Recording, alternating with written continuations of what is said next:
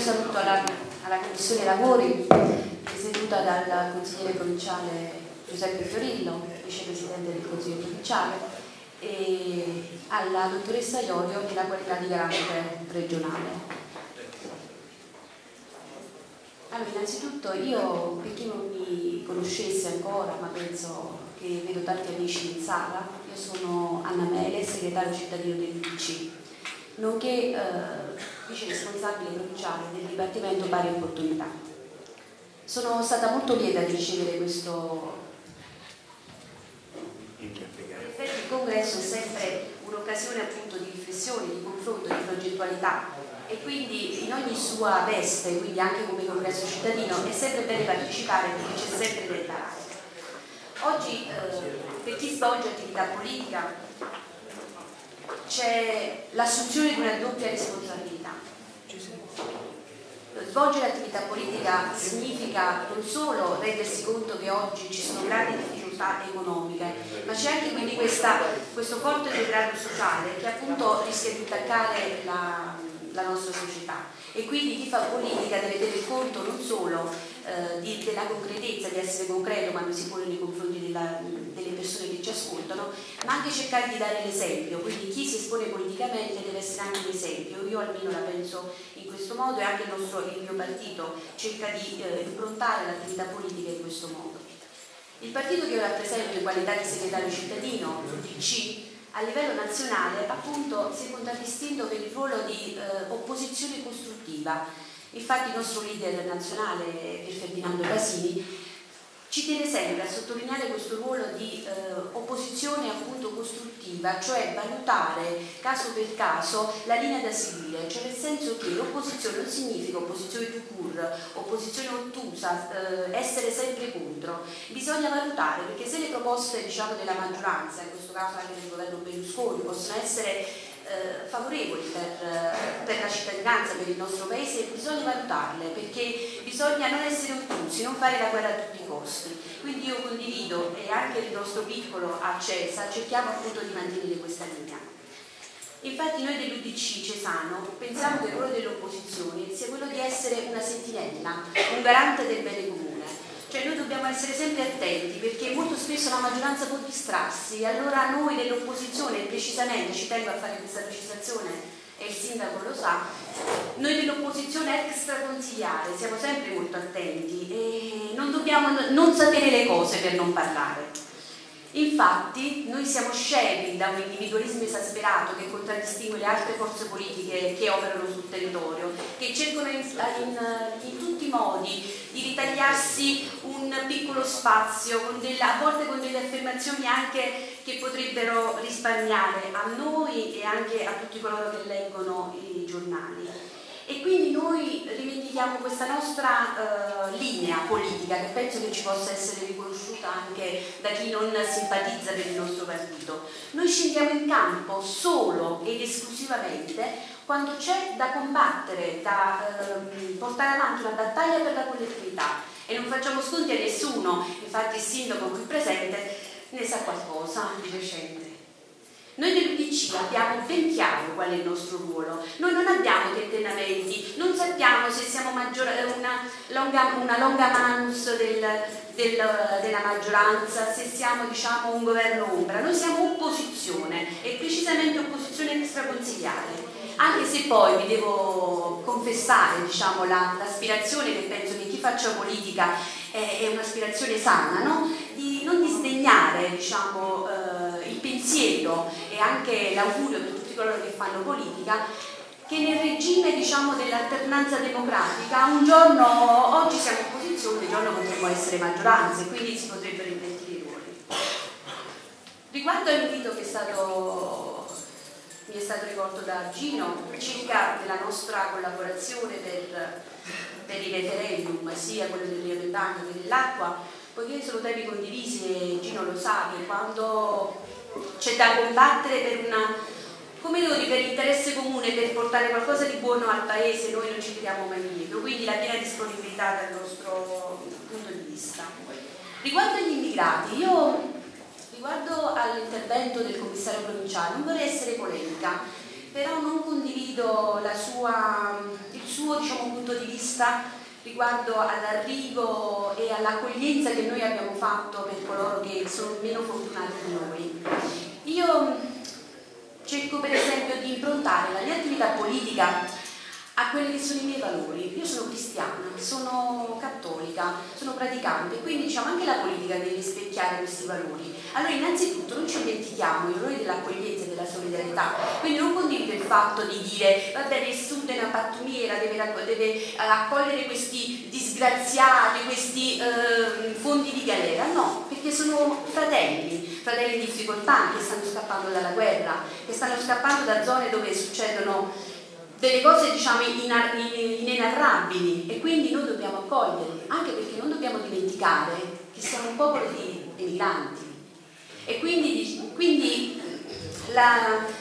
proprio per questo dovremmo essere più accoglienti. Quindi non sono diciamo d'accordo con l'intervento del commissario provinciale, molto polemico, anzi io ritengo che secondo me il Sud in questo frangente dovrebbe ritenersi fiero di aver avuto un atteggiamento diverso dal Nord di Bossi, perché noi siamo cristiani, siamo accoglienti, siamo italiani, abbiamo il cuore buono, quindi in questo senso diciamo ritengo che dobbiamo esserne fieri. Vorrei completare il mio intervento, perché voglio essere verissimo, innanzitutto fare complimenti a Gino per la sua relazione, perché la parte finale è stata commovente, perché riguardo all'episodio che è occorso diciamo al nostro sindaco non c'è stato partito, non c'è stato colore, e se ci siamo tutti stretti intorno al nostro sindaco, perché quando accadono queste cose non bisogna essere ottusi, non bisogna avere parole, quindi veramente è stato commovente Gino. Faccio gli auguri al futuro prossimo segretario del PD, che faccia buone cose, che abbiamo la possibilità, essendo giovane, essendo anche colleghi, di poter dialogare e magari laddove diciamo c'è l'opportunità anche di concertare delle attività congiunte su temi condivisi, fermo restando il nostro ruolo di opposizione. Vorrei chiosare ricordando a tutti voi, ma soprattutto a me stessa, perché in effetti non bisogna mai dimenticare, quando si svolge attività politica, di avere ben impressi dei valori, perché l'attività politica deve essere sostanziale, deve essere basata su valori, non deve essere solo formale. Vorrei ricordare un insegnamento di un grande statista italiano, un grande uomo, vittima del terrorismo, Aldo Moro. Questo insegnamento che secondo me rispecchia quella che è stata l'attività politica dell'UDC cesano fino a questo momento. Quando si dice la verità, non bisogna dolersi di averla detta. La verità è sempre illuminante, ci aiuta ad essere coraggiosi. Non dimentichiamo di dire sempre la verità. I cittadini che eleggono e che ci eleggono come loro rappresentanti hanno il diritto a sapere la verità. Grazie, buon lavoro a tutti.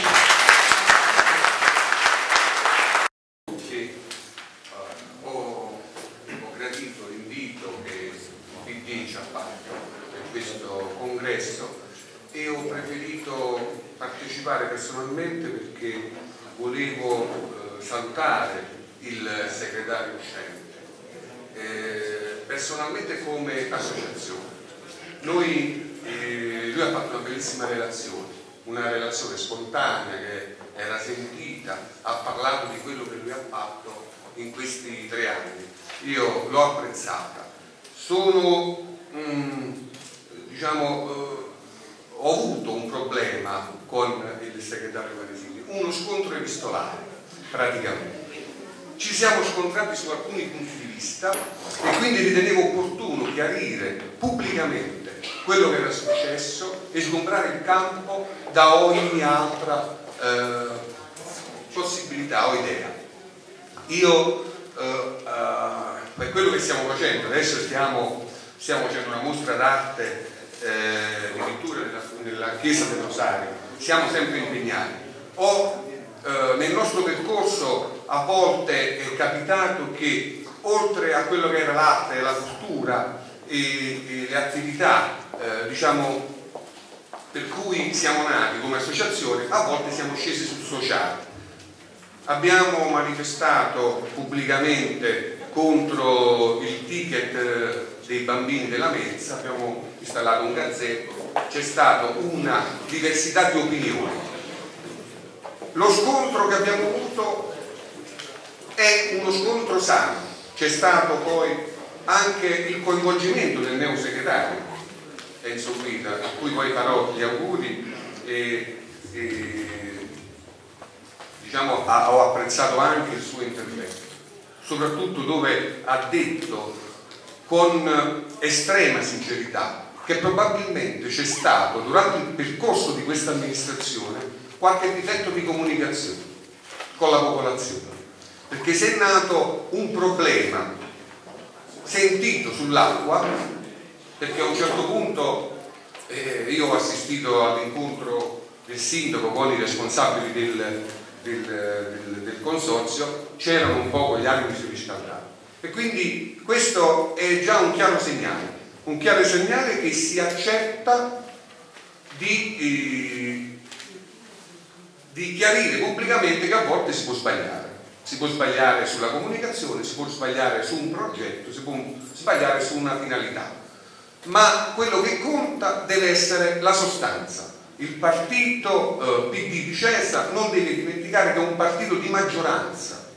è un partito che governa il paese da 15 anni, da due amministrazioni e mezzo, e quindi è un partito che deve avere responsabilità di governo, responsabilità progettuali, e quindi deve mettere in conto che ci sta qualcuno che potrà contestare qualche vicissitudine, non potrà andare sempre spedito. E apprezzo anche quello che ha detto il neosegretario, ma lo faceva già Gino Paresini, il dialogo, l'apertura con la gente, con le associazioni, anche con i partiti. E non ci deve essere con i partiti, ma non voglio entrare nel discorso politico, con i partiti l'alleanza solamente per riportare qui il rione Bagno, ma ci deve essere sulla palestra del fanciullo, ci deve essere sull'acquedotto, sul consorzio idrico, perché sul consorzio idrico ho visto delle barricate.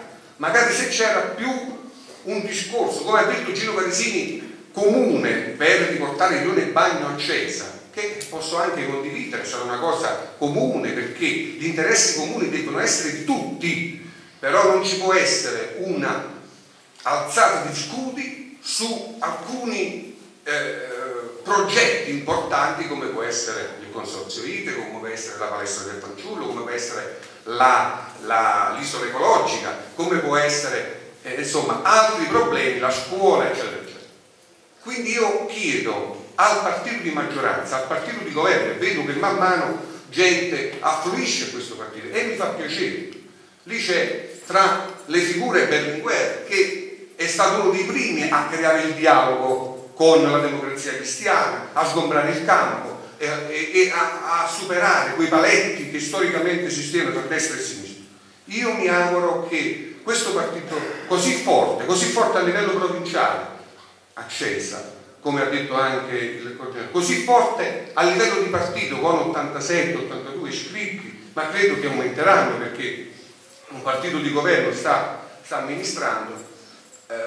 Credo che la prima cosa che debba fare un partito di governo è quello di dialogare anche con oltre all'opposizione, ma concretamente il Consiglio Comunale, quando ci sono problemi seri da discutere, quando ci sono nomine, quando ci sono interessi, e poi dialogare con le associazioni. Il segnale che avete dato è chiaro per il rione Bagno. Il mio augurio è quello che oltre al rione Bagno ci sia una comunità di intenti su quelli che sono i problemi di Cesa.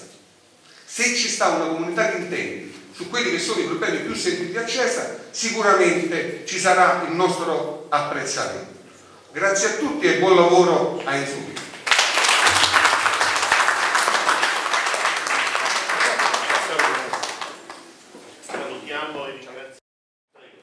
Buonasera a tutti i partecipanti. Innanzitutto do lettura di un messaggio augurale inviato al segretario, a tutti i partecipanti al Congresso, da parte dell'onorevole Nicola Caputo.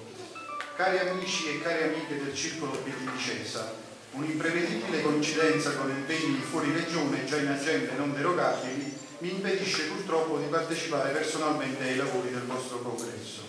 Malgrado ciò, per l'amicizia, l'affetto e la stima che contraddistinguono i nostri rapporti, non avrei mai potuto mancare di far pervenire il mio saluto augurale a tutti voi.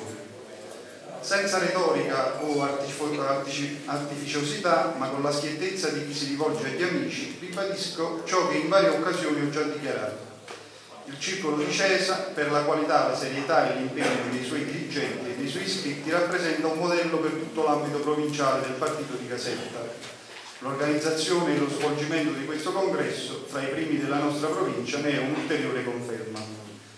Il lavoro del coordinatore Gino Parisini, del presidente e consigliere provinciale dottor Giuseppe Fiorillo e dei membri del direttivo nelle loro rispettive cariche e funzioni è stato davvero encomiabile.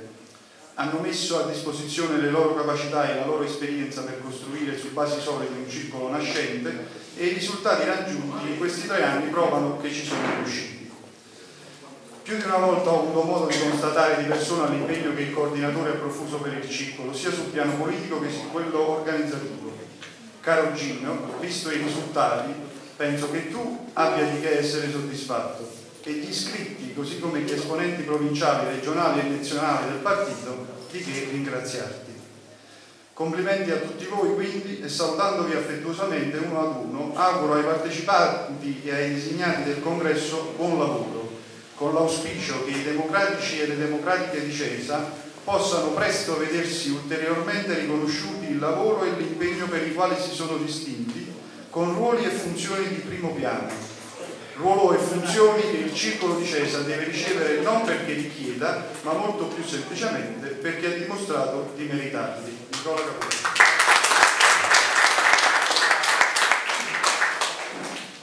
E ora qualche considerazione mia personale come iscritto, non certo come assessore, su questo congresso. Il congresso rappresenta un momento fondamentale nella vita di un partito politico. Un appuntamento che consente di riconsiderare con maggiore attenzione e precisione il percorso che è stato compiuto, di riflettere meglio sugli ostacoli incontrati e sulle scelte compiute per superarli, di riconoscere e di distinguere le pratiche che destabilizzano dalle pratiche che consolidano. Il congresso quindi è fondamentale perché attraverso l'analisi e il confronto consente di tracciare con maggiore precisione il prosieguo del cammino e la sua direzione, ben sapendo che come ammonisce la saggezza antica non esiste vento favorevole per il marinaio che non sa dove andare.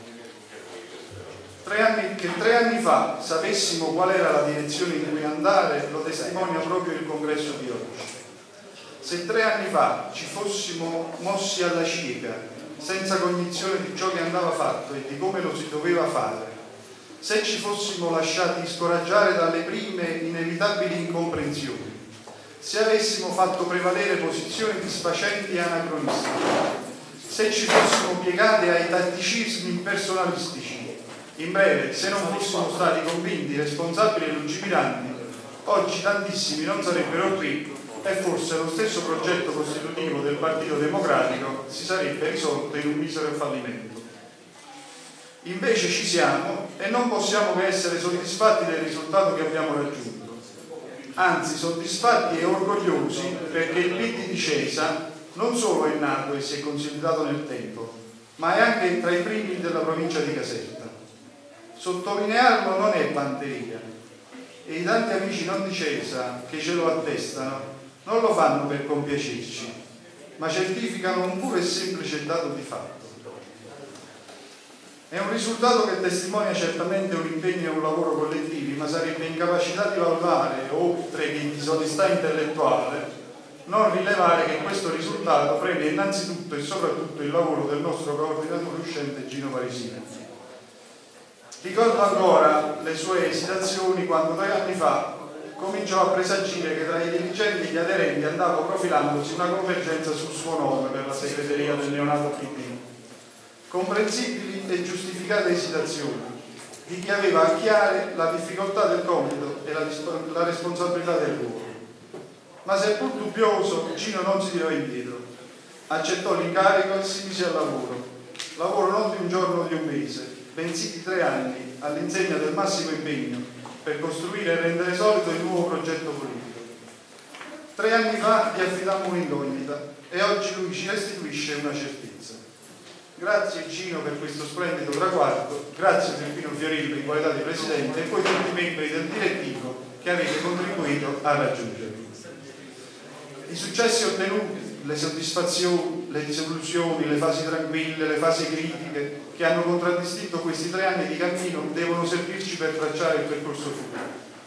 Il PD è nata per essere la casa dei riformisti e dei moderati. Ribadirlo tutte le volte che se ne offra l'occasione non è tempo sprecato, anzi, averlo sempre presente, infatti, offre il doppio vantaggio, indica la direzione in cui muoversi e riduce il pericolo di sbandamenti che la notevole mutabilità in cui siamo immersi produce o favorisce.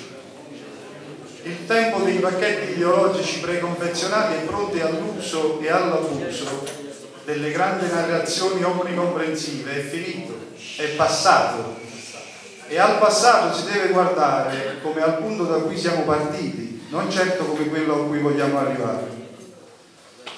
Massimo impegno quindi nella continua elaborazione di idee e programmi, massimo impegno nel continuo sforzo di cogliere, interpretare e indirizzare le dinamiche e i fenomeni sociali che anche nella nostra piccola realtà nascono e si manifestano, massima attenzione alle istanze provenienti dalle categorie sociali più deboli e da quelle su cui grava maggiormente la difficile congiuntura economica, massima propensione al dialogo e alla collaborazione con le forze produttive, siano esse imprenditoriali, commerciali o artigianali, massima apertura nei confronti del mondo giovanile, delle diverse sensibilità che lo animano e delle istanze che ne emergono, massima apertura nei confronti del mondo associativo locale e non locale, nel reciproco rispetto dei ruoli e degli obiettivi che gli statuti sanciscono, massima propensione al confronto e al dialogo con gli altri partiti politici, siano essi alleati o avversari, su tutte quelle questioni aventi rilevanza generale o a diffusa ricaduta sociale.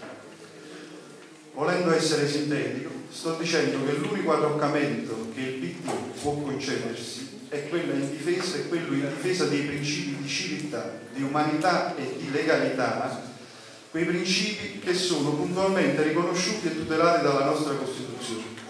Su tutto il resto, il PD, come è stato fino ad oggi e ancor più dovrà esserlo da domani, deve essere sempre pronto al confronto, sempre pronto all'ascolto, sempre pronto al dialogo. Buonasera. So che il tempo è tirato, i 2 minuti è veloce. Grazie alla Presidenza, grazie al Partito Democratico. Io in qualità di rappresentante del Partito Socialista auguro a questo partito buon lavoro, di fare le cose che ha fatto Gino Parisini fino adesso, ha portato il partito da quasi niente a quello che è oggi. Il Partito Socialista è parte integrante del centro-sinistra. Un ringraziamento ancora, grazie e buon lavoro.